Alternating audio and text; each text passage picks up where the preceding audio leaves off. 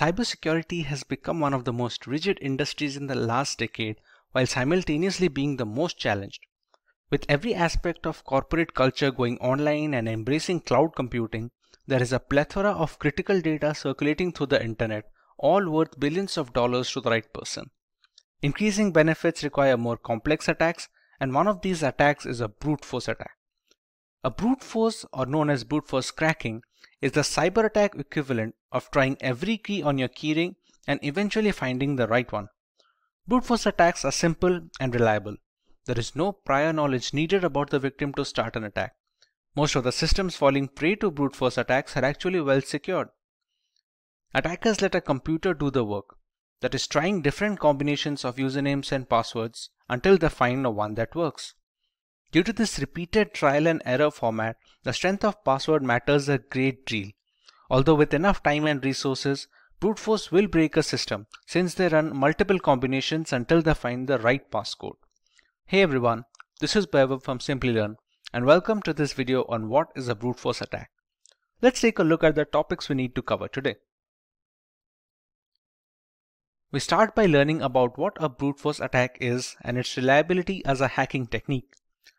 Next, we take a look at a step-by-step approach to how the hackers can take control of a system using brute force techniques. Moving on, we learn about the harmful effects of getting our personal devices brute forced or compromised and how it can affect not only our devices but our friends and family as well. We also understand a few steps that we can enforce to make a better security system against brute force attacks specifically. And finally, we have a demonstration that explains how the brute force mechanism works in a real-world situation. But before we begin, make sure you're subscribed to our Simplilearn channel and click the bell icon to never miss an update from us. Let's begin with learning about brute force attacks in detail.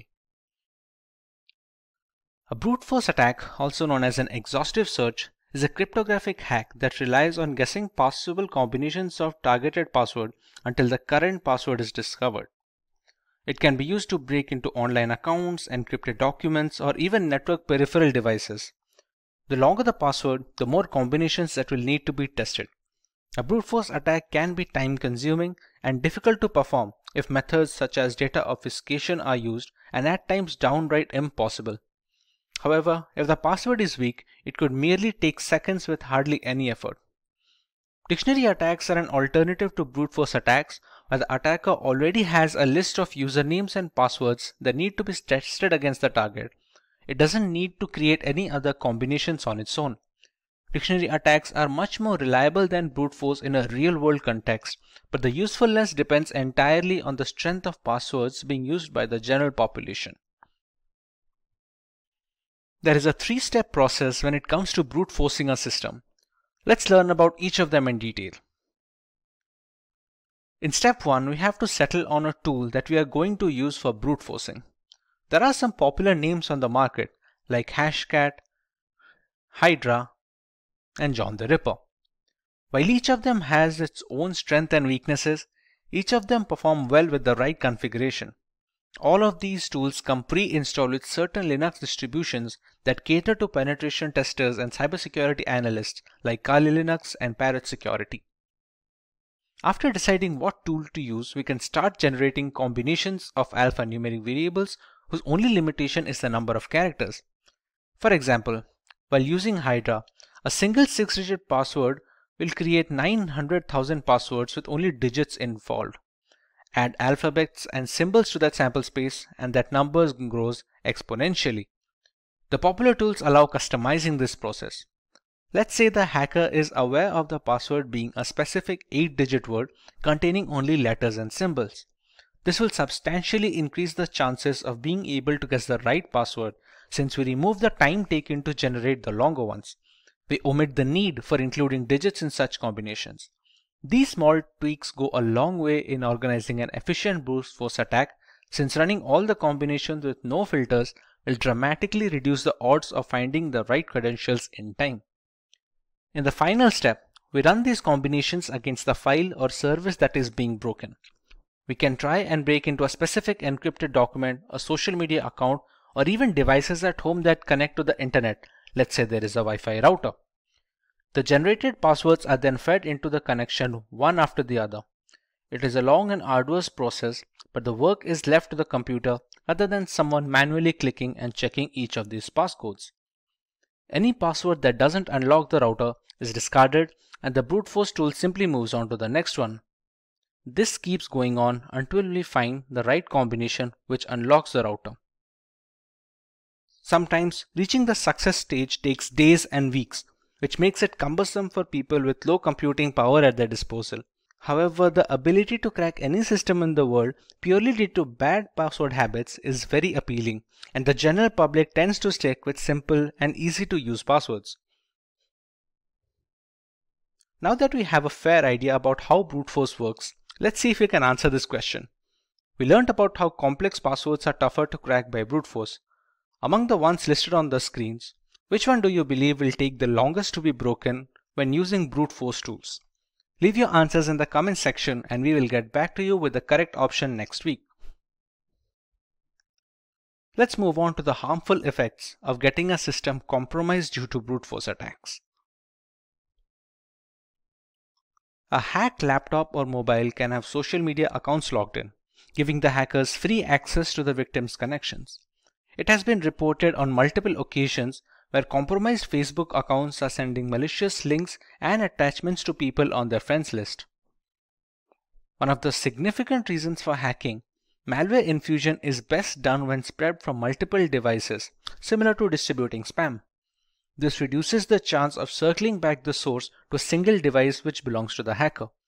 Once brute forced, a system can spread malware via email attachments, sharing links, file upload via FTP, etc.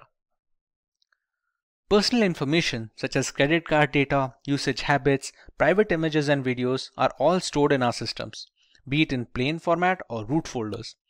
A compromised laptop means easy access to these information that can be further used to impersonate the victim regarding bank verification, among other things.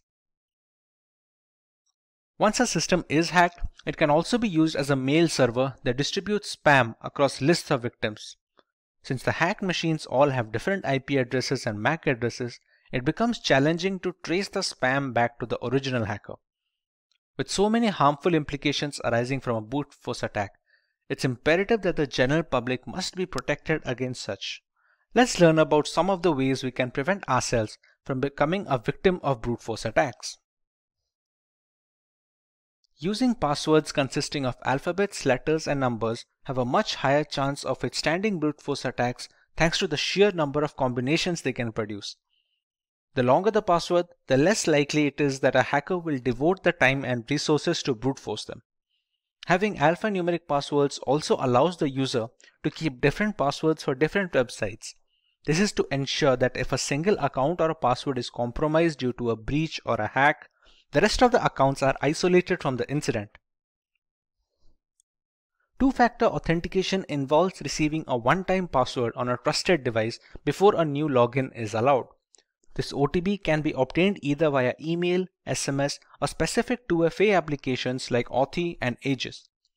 Email and SMS-based OTPs are considered relatively less secure nowadays due to the ease with which SIM cards can be duplicated and mailboxes can be hacked. Applications that are specifically made for 2FA codes are much more reliable and secure. CAPTCHAs are used to stop bots from running through web pages precisely to prevent brute forcing through their website. Since brute force tools are automated, forcing the hacker to solve CAPTCHA for every iteration of a password manually is very challenging. The CAPTCHA system can filter out these automated bots that keep refreshing the page with different credentials, thereby reducing the chances of brute force considerably.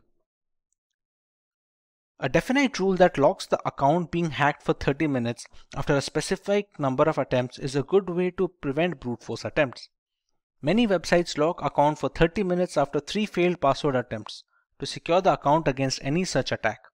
On an additional note, some websites also send an email instructing the user that there have been 3 insecure attempts to log into the website. Let's look at a demonstration of how brute force attacks work in a real-world situation.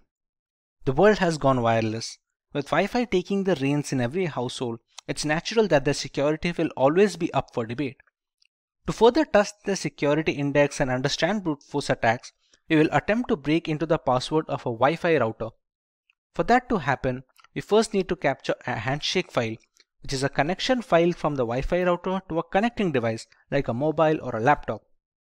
The operating system used for this process is Parrot Security, a Linux distribution that is catered to penetration testers. All the tools being used in this demo can easily be found pre-installed in this operating system. If getting your learning started is half the battle, what if you could do that for free? Visit SkillUp by Simplilearn. Click on the link in the description to know more. To start our demo, we're going to use a tool called Airgeddon, which is made to hack into wireless networks specifically.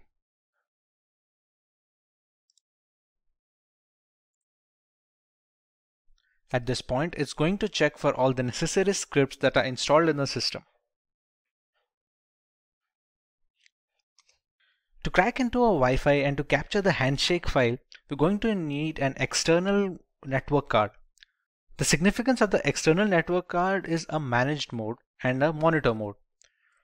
For now, the WLX1 named card is my external network adapter, which I'm going to select. To be able to capture data over the air, we're going to need to put it in monitor mode. As you can see above, it's written it is in managed mode right now. So we're going to select option 2, which is to put the interface in monitor mode. And its name is now WLAN 0 monitor. The monitor mode is necessary to capture data over the air. That is the necessary reason why we need an external card, since a lot of inbuilt cards that come with the laptops and the systems, they cannot have a monitor mode installed. Once we select the mode, we can go into the fifth, which is the handshake tools menu.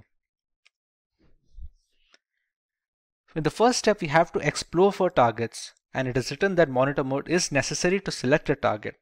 So let's explore for targets and press enter.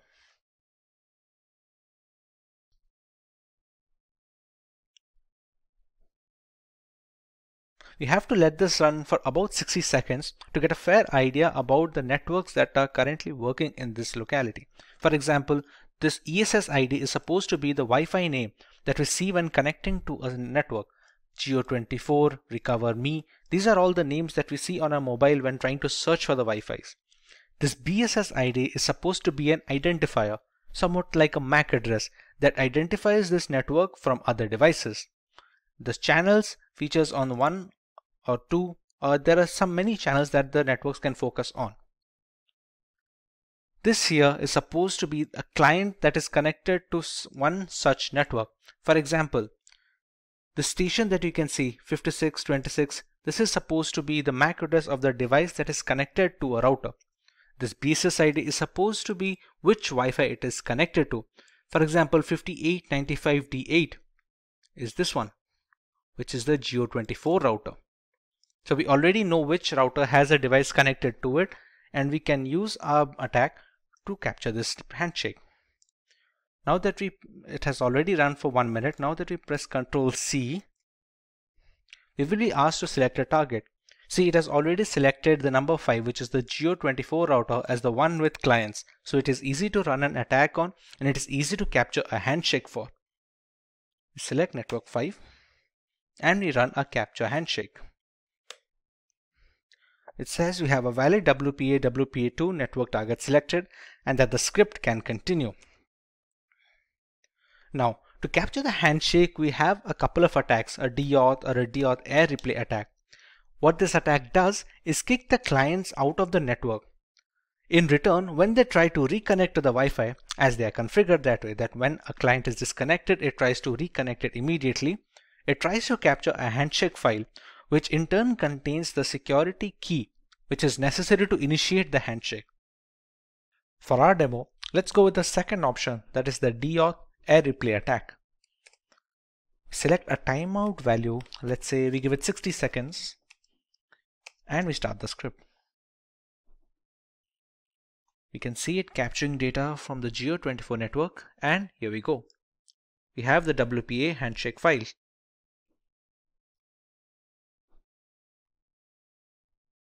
Once the handshake file is captured, you can actually close this, and here we go, congratulations. In order to capturing a handshake, it has verified that a PMK ID from the target network has successfully been captured. This is the file that is already stored. It's a .cap file. For the path, we can, let's say we can keep it in a desktop. Okay, we give the path and the handshake file is generated. We can already see a target over here, same Geo24 router with the BSS ID. Now if we return to its main menu, we already have the handshake file captured with us. Now our job is to brute force into that handshake capture file.